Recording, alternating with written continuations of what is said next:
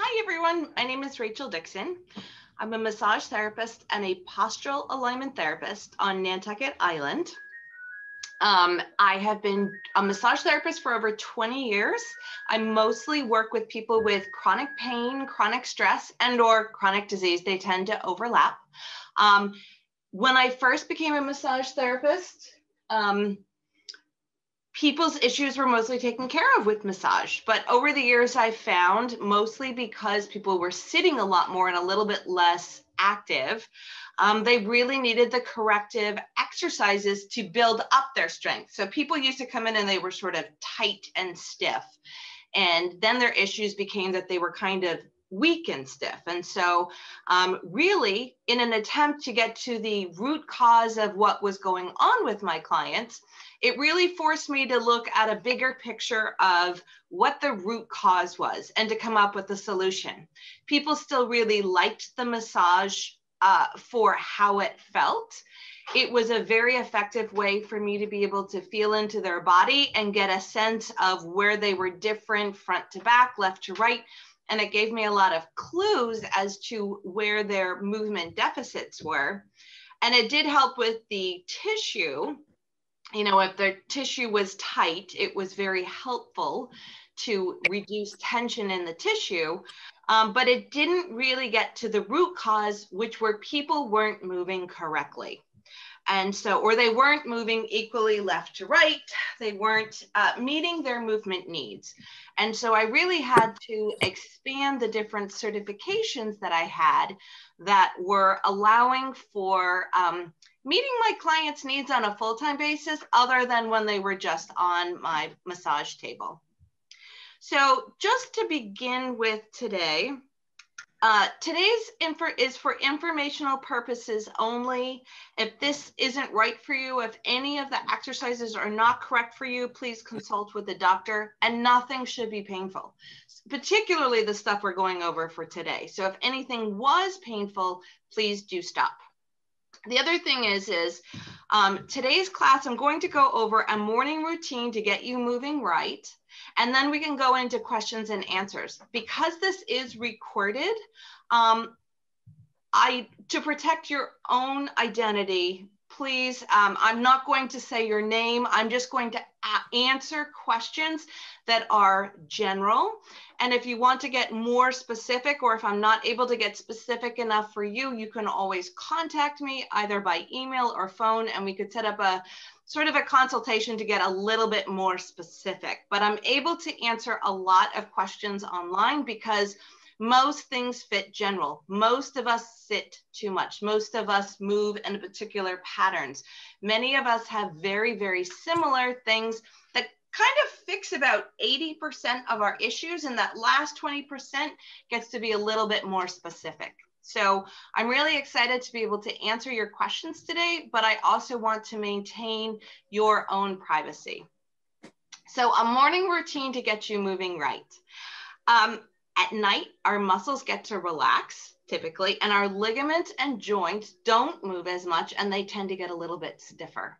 So the routine for today is designed to get your joints and your ligaments sort of moving and warmed up for your day. And this is another thing. If people wake up and they're like really stiff and they have problems in the morning, you tend to think their issues are with their ligaments, okay? When someone is like, I wake up and I feel great, but throughout the day, my back starts to hurt and my shoulder starts to hurt and all these things hurt more at the end of the day, you tend to think the issue is mostly in their muscles. And when people go, you know, I'm in a little bit of pain all day, but then I go into bed and man, that is when, you know, my shoulder really, really starts to hurt, or, you know, the pain down my leg really starts to hurt. A lot of times that type of a pain is coming from a referred nerve pain because the nervous system is tied to our brain, and our brain is less busy as we go to bed. And so you become more aware of the nerve issues at night. So those are just different patterns that people tend to have. It's not that they don't overlap in all three areas, but that's like the cheat sheet of what's going on with your body. Okay, so I'm going to go over a handful of different ways that we could work the different joints that most people find beneficial to get their day going. But we could do any of these, well, almost any of these sort of lying down or sitting up or standing up. And they're all just a little bit different. And so I'll go over a couple of them in different ways that you could adjust them. But know that the most effective way to do any of these is to be able to make it fit into your schedule. And so the best way to actually accomplish it is to make it efficient for you and not have a specific time that you have to go to a specific place in a specific position. We want to sort of incorporate this into our general everyday routine, and I'll include what I might do for my day. And I apologize, my dog is barking upstairs. I'm hoping that he isn't much of an interruption. So the most efficient way is if you can just include this. If you can just include this into your day, I'll show you how you could do the different exercises in the different positions, and whatever works best for you is the right one, but also different ways that you might incorporate into your day as you're already getting up. The other thing is I did put them in a particular order that is effective for a lot of people, but you could put them in any order that you want to, okay?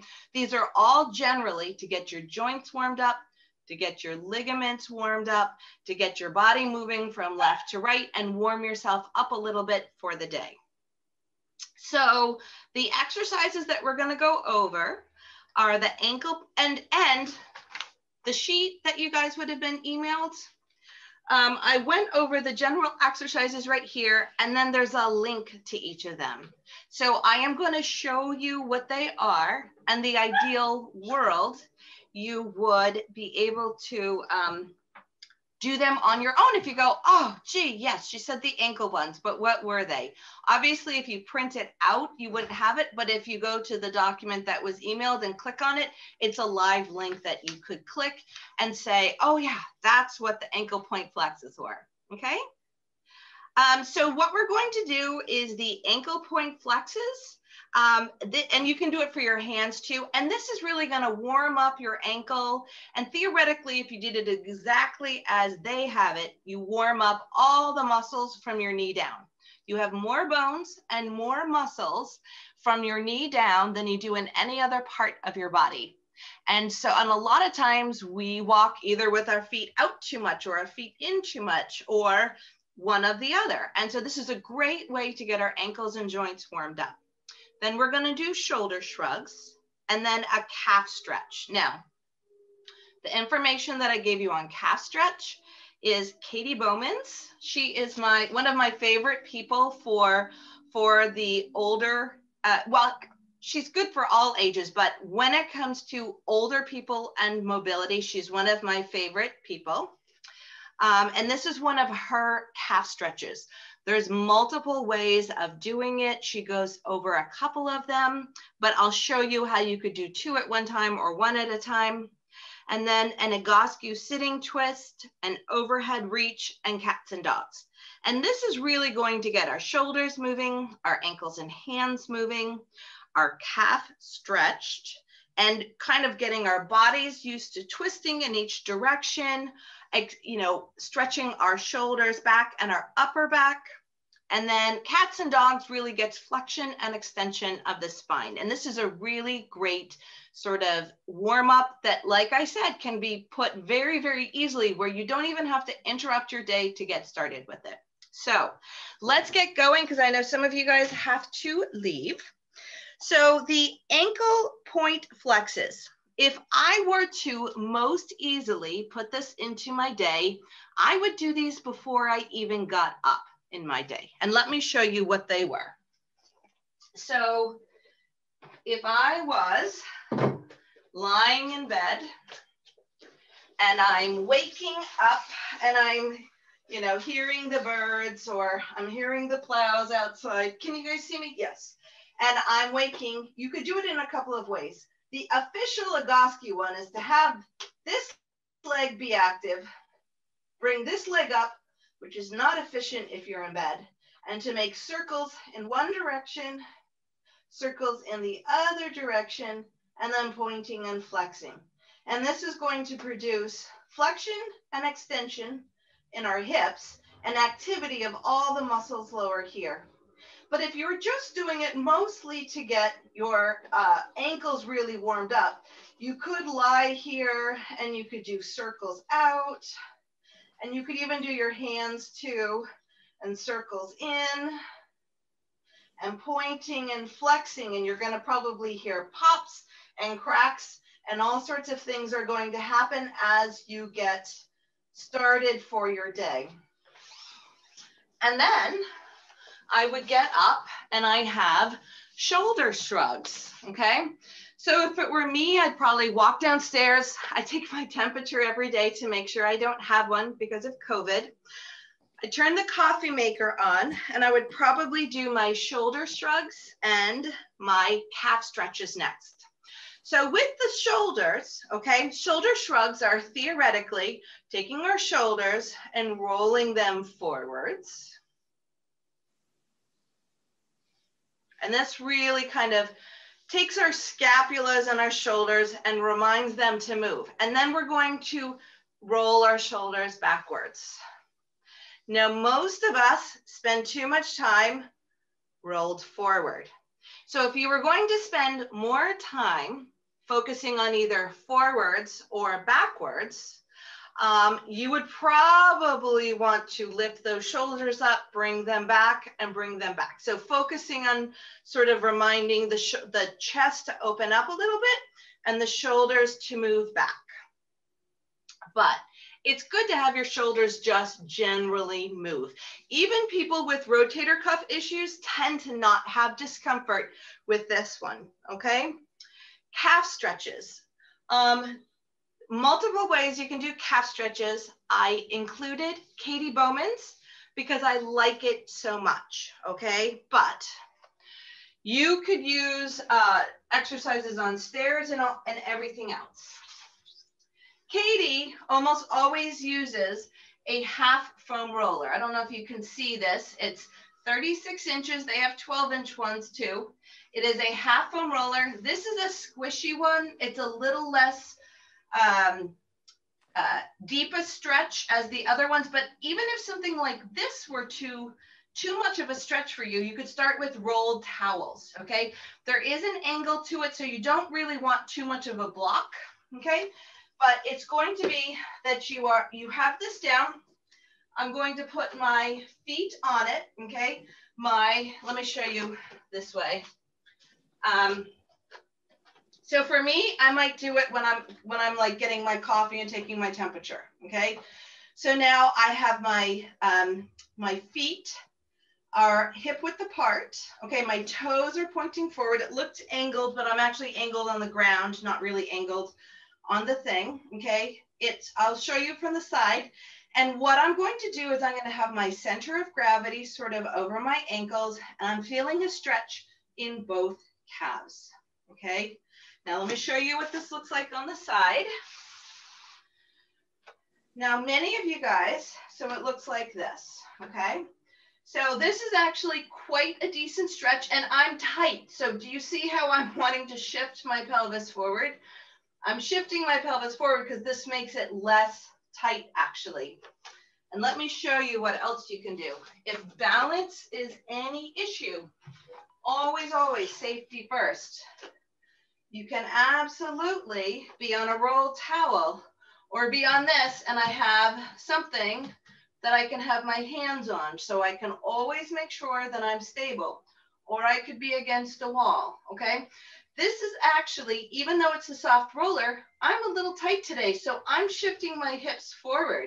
And this is making it a little bit less, actually, a stretch on my calves, which is surprising, right? So right now my knees are straight, and this is going to get my gastrocnemius. This is what we think of as the major calf muscle up here. But now if I bend my knees a little bit, okay, I'm actually gonna have to bend at my hips.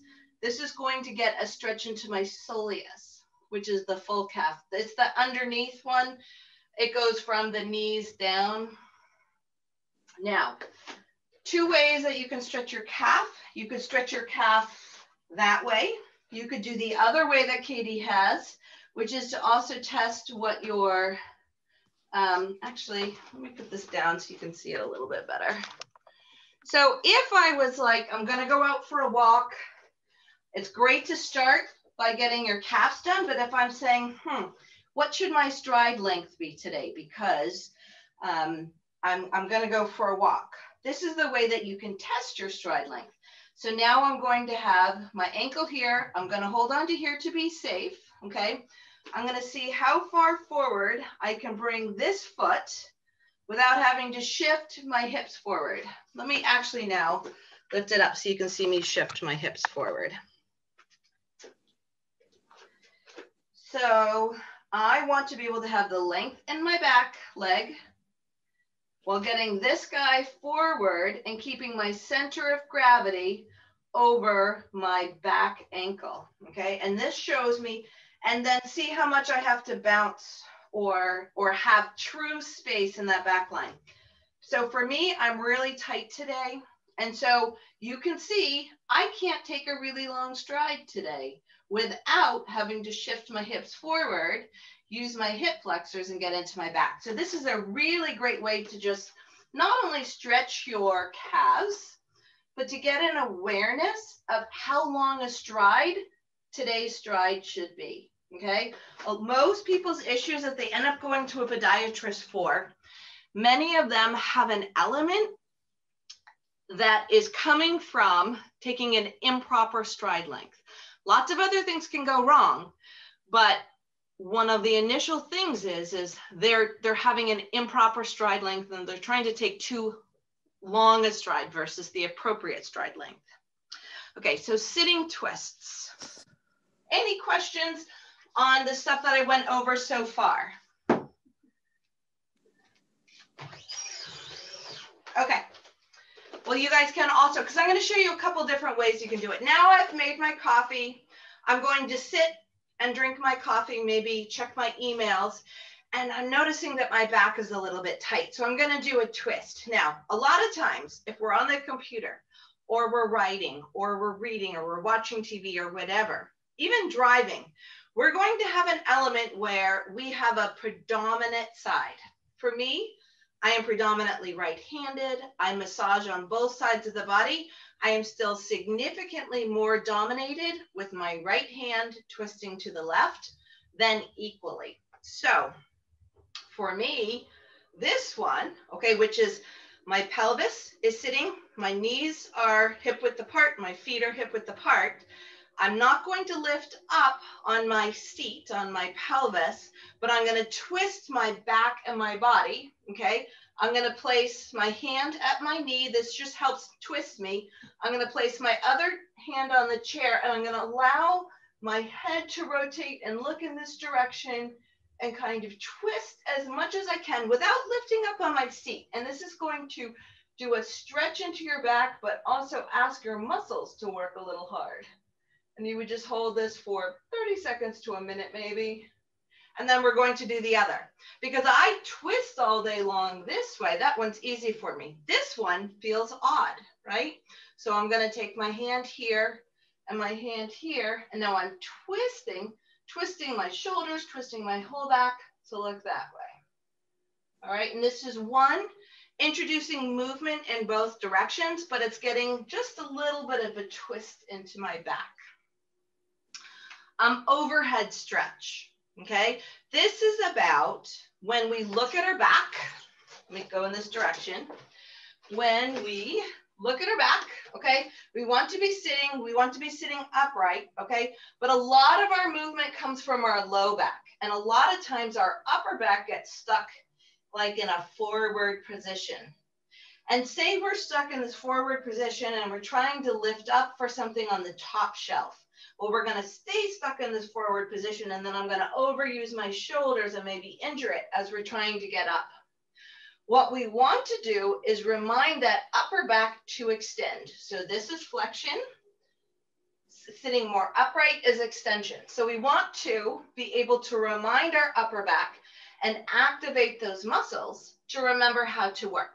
Now this one can potentially bother your shoulder if you have a shoulder rotator cuff or whatever. So none of these are meant to be painful. All of them are meant to be correct, but they can always be adjusted a little bit to what's comfortable for you. Nothing should be painful, okay?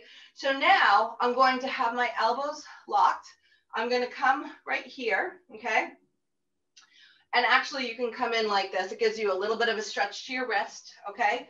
I'm gonna lean forward a little bit because I want a little bit of an anterior tilt on my pelvis. I'm gonna bring this as much up to my ears as I can, and then I'm going to bring my back to extend, okay? So now I'm having a little bit of a stretch into my arms, and I'm having a lot of activity into that upper back, okay? There's no pain into my shoulders because I would stop if that happened. But this is really asking my hips to stay flexed while my upper back to extend. And this is really great. And then we're gonna do a cat and dog. So a cat and dog is really saying, I'm going to bring my whole back through flexion and extension, okay? A lot of us have flexion in one section and extension in another, and we don't really go through full range of motion for the whole thing. So we're going to go everywhere from our sacrum and our tailbone all the way up to our neck and our eyes. And our eyes are supposed to do the movement first. So I'm going to go into flexion now. I'm going to tilt my pelvis back, and I'm going to go into a big C.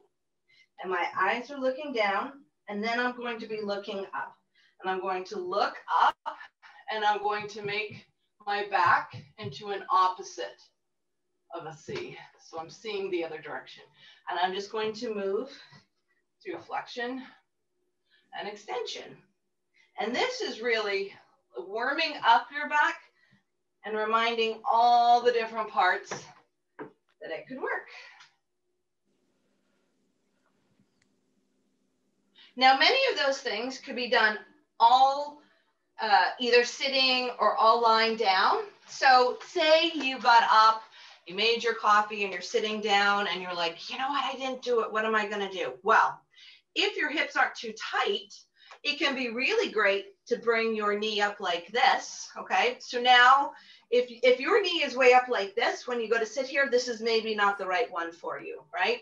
But if you can sit here and you can get your knee open like this, I'm going to now stretch into my hip while I'm also going to get my ankle circles.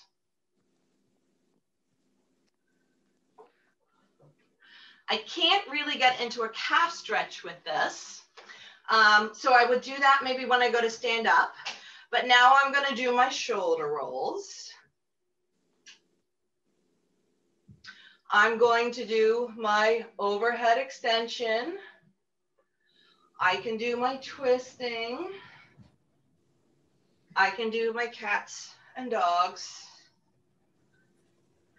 And did I miss anything? Yeah, so then I would maybe just do a calf stretch when I was getting up and doing some different stuff. Many of these things can also be done standing. So I'm standing waiting for my coffee or tea or warm milk or something in the morning. And let me lift this up so you can see.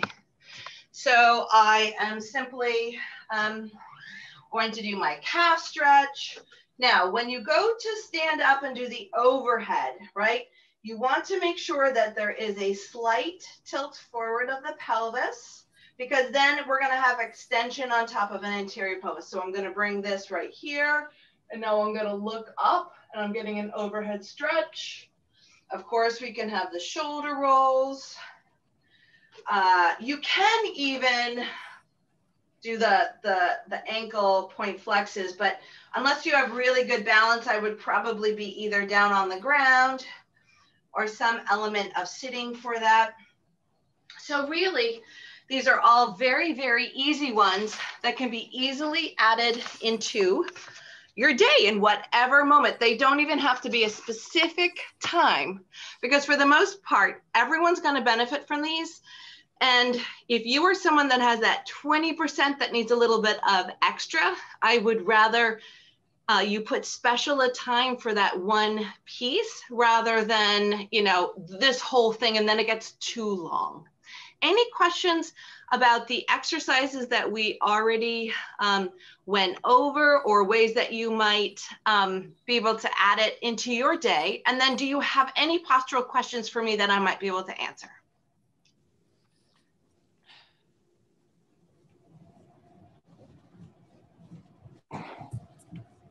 Quick. Hello. Hi. Hi. This is Florence and Olivia. Here, why don't you sit right here? And we do have a question. Yeah. Should we be doing this, or can we do this, these exercises with shoes on? Or should we have absolutely. Yep. Yes. Awesome. So any of the exercises could be done. Let me just look at it real quick. Yes, you absolutely can. There are sometimes benefits to a few exercises that you might have shoes off, but that's a little bit more if we were specifically doing some foot exercises to like get your foot wiggling. I've done 3 or 4 foot classes for the library. They're in the library YouTube stuff, and they will really talk about like spreading the toes, wiggling the toes. Those are really great for you as well. Okay, sorry, I was reading something. So they would be really great too, and they're harder for shoes, but absolutely shoes would be okay. In general, the issue that shoes sometimes provide is that the feet are meant to be flexible like the hands, and when you put someone in a really stiff shoe, you work the ankle a lot and you don't work the foot a lot.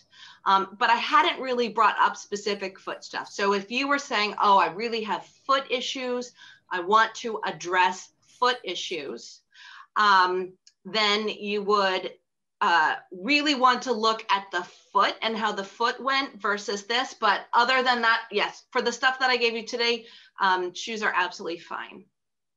So someone asked a question. Did I answer your question first? Okay, great. Thank you. Okay. So someone asked. Yes, you did. Yep. All right. Someone asked a question on how to improve overall tightness all along left side due to a slight tear and labrum of left hip. So this is someone who it would be easier if I actually like had them on the massage table, because then I get clues as to what's going on. But theoretically, bodies are like houses, sort of, okay? Houses have a basement, and then they have like a first floor and a second floor and maybe a third floor, okay?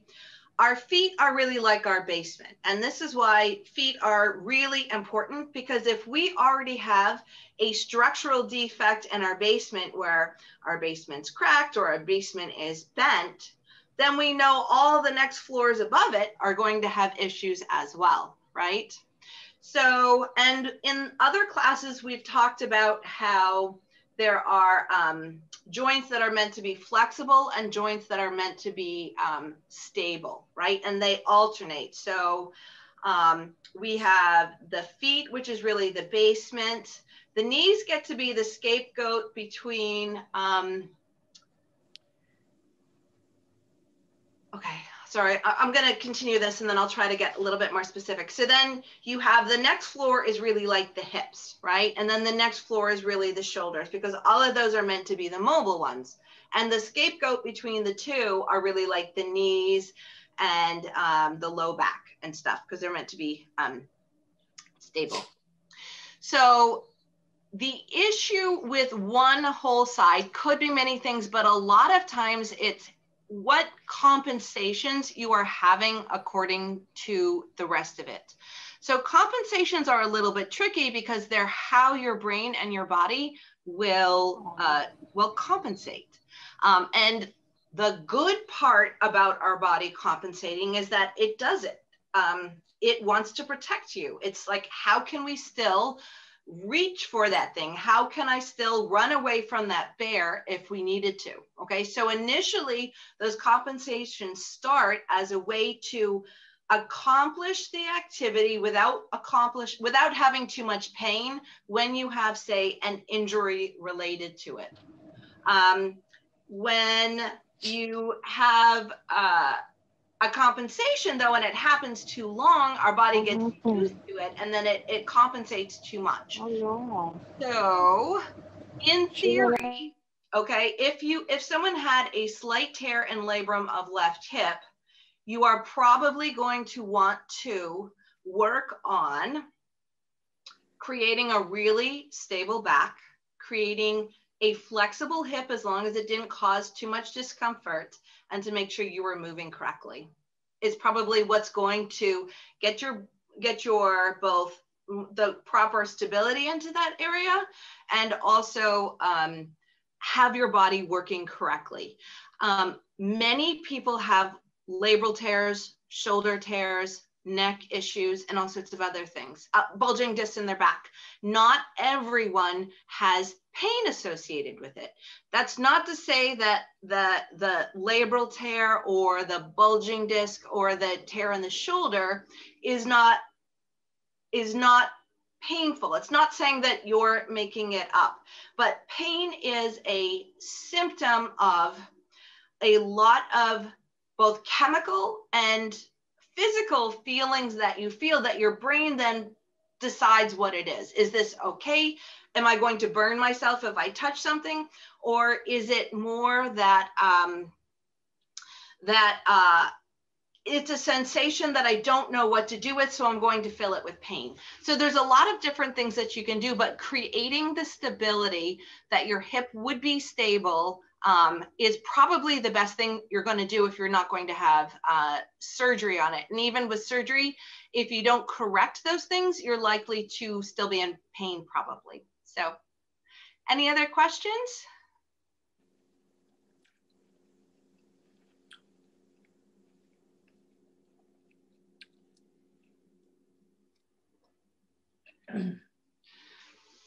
So as I wait to see if anyone has a message, a thing, a lot of times postural work can be very helpful to people because it looks to stack the body up correctly. And when you have a stacked basement, you have a stacked basement, then you have a stacked first floor, then you have a stacked second floor. Even if you had a crack in that basement, like a foot issue, or you had a little bit of something like a labral tear, you're potentially going to be able to move and not cause as much pain as you had before. And in part, that's because you are more equally moving left to right, and your focus of sensation is a little bit different. So say you have little cartilage left in your knee because you know, you're rubbing in a particular way, okay? If you, but you were always, say, and that happened because you maybe already were, instead of having your feet like hip width apart, with your feet forward, you spent too much time like walking like this for particular reasons. And a lot of people might walk like this because their hips aren't quite strong enough, okay? So this stimulates my lateral sides, okay? So I'm really exaggerating, but that's a potential. So, gosh, where was I going with this? A lot of times if we can, oh, the knees, right? So maybe because I've walked so much like this, the cartilage, you have like two heads of your femur, right?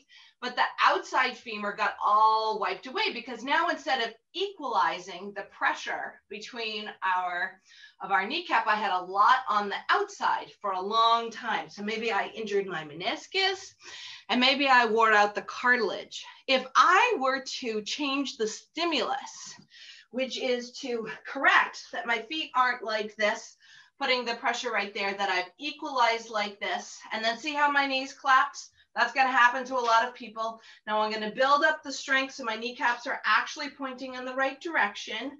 That's going to be work at my hip, okay? And now I've changed that the energy force coming up from the ground is equal in my knees. Then I'm most likely going to not feel pain in the area that has the lack of cartilage. They used to think cartilage didn't regenerate. And now they know that it has the potential for it, okay? It doesn't mean it's going to happen, but there is the potential. So if you were someone that was starting to lose cartilage in the knee, or you had some other inflammation, an injection that's going to create space, like there's the different ones that they might do is it's like a hyaluronic acid. There's other ones that are going to be more like a chicken fat. That's what people call it. I don't know what it actually is. It's going to create a little bit of a buffer. So it's automatically going to feel better. But theoretically, if you had a little bit of time where you weren't rubbing right on that one area because you had space, then you might potentially regenerate some cartilage again around that area and sort of regenerate the area. Either way, if you went from all your pressure in, you know, like on one side and then you equalized it, you're going to change the point of stimulus. It's not just going to be on the outside, it's going to be equal. It's similar to like when you wear a mouth guard. You know, people think of a mouth guard as just protecting your teeth, which is what it does. But what it also does is if you have 1,000 pounds of pressure on this side and 300 pounds of pressure on this side, because of how hard you're biting, and people can actually do that, then it's going to equalize the energy so it's equalized throughout the whole thing. It's quite beneficial actually for people that tend to need mouth guards. Any questions about that concept? It's really great what our bodies can do to regenerate. Similar things happen with disc issues in the back, bulging discs. And so in Egoscue, which is where I got my postural alignment therapy, they make a big deal about it doesn't matter what your history is. It just matters that you get your body stacked up and start moving properly. And there is absolutely a point to that. People get a diagnosis, they get emotionally attached to that. They start to feel like they're a victim. They have this, it's their thing. They're never going to get over it, right? Anyone could be in a better situation or a worse situation than you are right now. Always, always, always, no matter how bad or how good you are. Sometimes though, what your actual diagnosis was, did you have a bulging disc? Did you have a herniated disc? Did you have some of these other things? Will give you a clue of why you're in the pain that you're in, not because of what you had, but because of what had to happen in your body to get where you are. And it also gives you a little bit of an anticipation of how much time it's going to take to feel a little bit better. Is it simply that I do a couple of foot or pelvic exercises and my knee feels better? Or do I have a herniated disc? Now, a herniated disc, okay, is where if you imagine that the disc is like a jelly donut, okay, and a bulging disc is the jelly donuts pushing to the side, and a herniated disc is that the jelly left the donut, okay? You create a lot of inflammation when the jelly leaves the donut because the body goes, whoa, this is a foreign object, okay? And so if you know you have a herniated disc, and it's going to be a while before you feel better. You can absolutely start to feel better, but you shouldn't necessarily think that you're on the wrong track if it doesn't happen overnight. What other things? Anyone have any more questions? Otherwise, I can keep talking about stuff. I love talking. I just get on so many tangents that I lose track of stuff.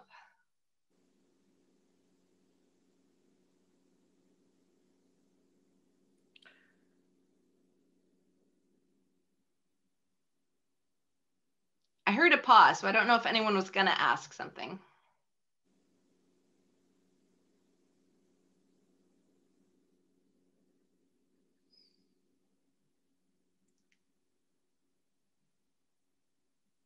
All right, so we have about another 15 minutes. Let me think about some other things that we could talk about.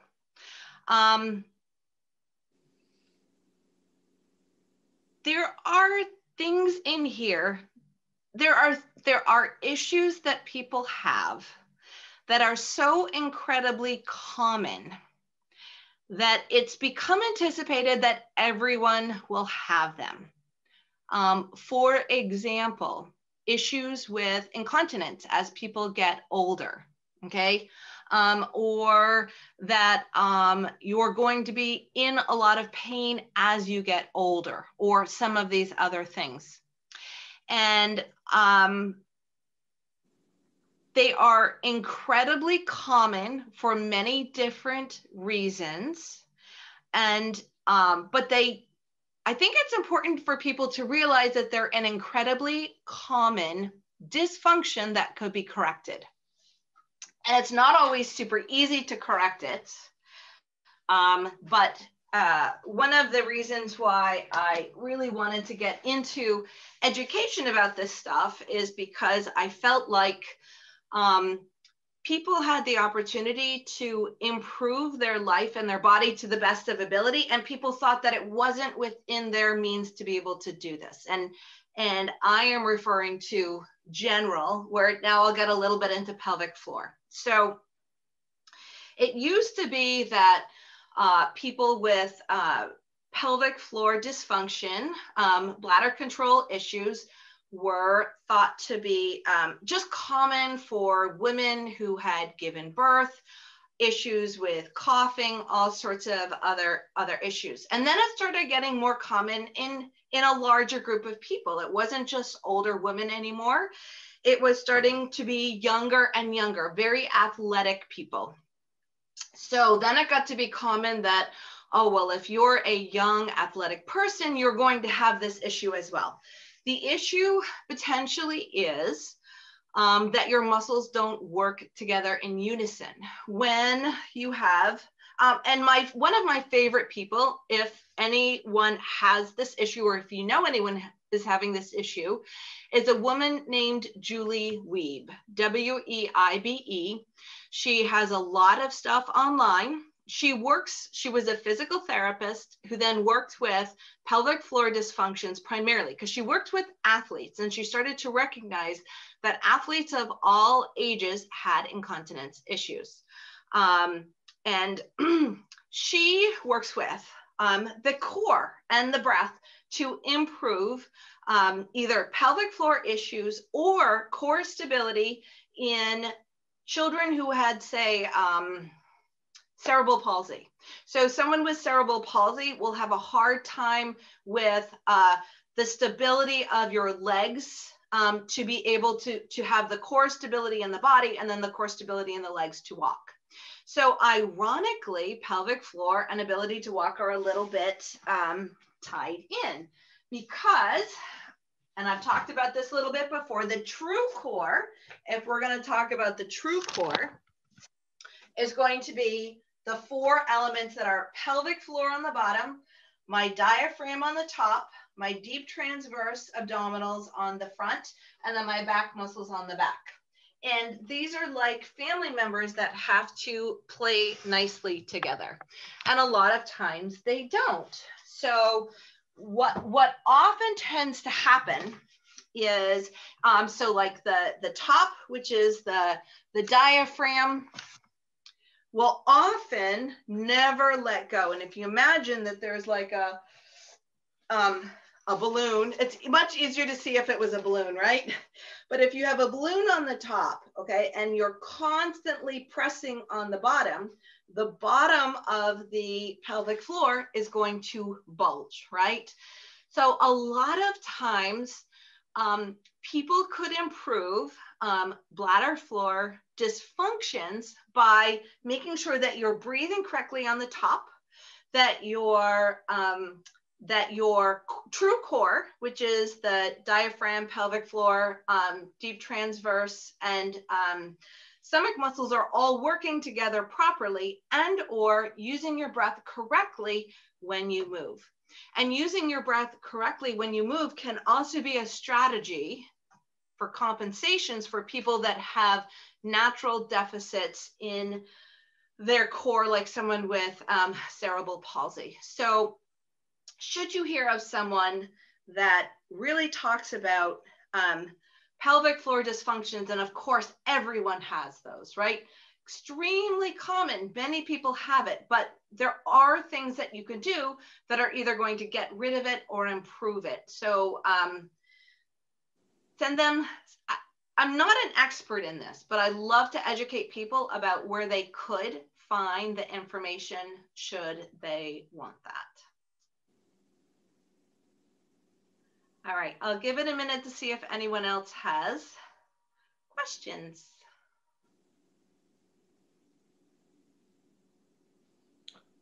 Good morning. I have a question about lower back pain. If you sit at a desk all day, what do you recommend is the best method to, besides those stretches that you talked about, is there any other tip that you could suggest? I mean, getting on the floor, doing hip flexors, and what is the best connection that you can make to avoiding intense back pain if you're not sitting properly? So are you saying that, do you have the back pain at the end of the day or the beginning of the day? End of the day. Okay. So next class is I was going to do a little routine for the end of the day, but there's a couple of different things. I did a whole class right at the beginning of the pandemic that would have been filmed that was on how to sit better at your desk. So it was how to sit better, how to set up your desk better, because it's not just about your back, it's also about your eye level, your head level, how your back is, right? So that would be beneficial, but I'll make a quick demonstration of the different things that you could do that are going to improve it, okay? So one thing is if we are sitting, okay, we're going to want to make sure in the ideal world that our hip is sort of at a right angle, our knees are about hip width apart, and our feet, you can't see it, but my feet are about hip width apart with my toes pointing forwards, okay? Now I'm gonna go on to the side so you can see this as well. So now I'm going to sit back in the chair. A lot of people sit forward and kind of slump like this, okay? So now I'm going to kind of sit back on the chair. I've got my sit bones underneath me. I can feel left to right and go, yeah, I'm probably equalized in my pressure between the two. I'm right here, okay? If I find myself slumping too far forwards, it can be very helpful. This is not what I would have the pillow look like necessarily, but I'm going to perhaps, okay, put a little bit of a support behind my low back. And as you can see, that's just going to make me sit upright a little bit more, okay?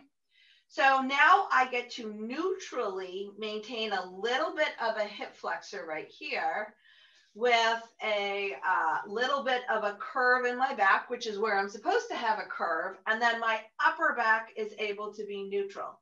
I want to make sure in general, okay, that the computer screen, if that's what I'm doing, working on the computer, my eyes are able to be level in here, okay? And ideally want to be able to set up the keyboard and the mouse that my shoulder is able to be neutral. Now it's really rare if you are on a laptop, okay, that the screen and the keyboard are adequate. And as long as you generally, okay, keep your eyes, whoops, I get caught in a hole. As long as you generally keep your eyes neutral versus this, or my head is forward or angled, okay, I can keep my head neutral and just roll my eyes down and look at my screen, okay? So it's not like you can't move at all, but getting your body set up throughout the day can be super helpful. Now, if you find your back hurts, not because you need that support to make sure you're sitting upright and keeping your head upright, but because your hip flexors are really short, okay, I'm going to show you two things at the end of the day. Most of the people spend too much time in a slightly flexed position, sort of like this, okay? Hardly anyone is stuck in extension all day long. We tend to spend too much time with kids, with computers, with doing things kind of in a more forward position, okay? So if throughout the day, gravity pulls us into this more flexed position, then we want to allow gravity at the end of the day to neutralize it a little bit, okay? In next week's class, which I'm going to go over an end of the day routine that can be helpful, it's almost always going to introduce my favorite exercise, which is static back. So all day long, we've been sitting, moving in a more flexed position with gravity pulling us forward. At the end of the day, I'm going to get down on the ground and allow gravity to relax myself into the ground. It is helpful. You can be on mats, but it is helpful to have a firmish ground versus a bed. A bed is going to be so soft that I'm not going to have my weight against gravity. So what this is going to do is it's going to level my head. It's going to undo some of the rotation in my shoulders. If one shoulder was more forward or one hip was more forward because I spent too much time writing to my left or writing to my right or doing the mouse, it's going to level my shoulders, level my pelvis, allow my low back to relax, and everything is going to align, okay? So gravity is now working in our favor to reduce some of the negative impact that we had all day long. Now, if you are someone that sits and your hip flexors get short, and even right here, my hip flexors are short, okay? My hip flexors attached to the front of my back, but like on the front, okay? And then into the hip flexors. And so this is a shorter position, but if you are someone that you're sitting, your back is okay, then you go to get up and that's when you feel your back hurt, and if there's like a tug from the front, then your hip flexors might be tight, okay? And they stay short. But then you can come here, and I'm gonna keep one leg up and put one leg straight, and I don't know if you can see it, but my foot is, there we go. My foot is gonna be active, but it's on the ground. Okay, this leg, my hip flexor is stretching, okay? So now I'm reminding my body that this one can be flexed, this one can be extended, and let it release, okay? Sometimes people have to progressively do it. In other words, I have something that in Egoscue it's called the tower, but I might have it resting, not holding up like this, and then my back will relax, and then I work my way down to here, okay? Then you do the other side.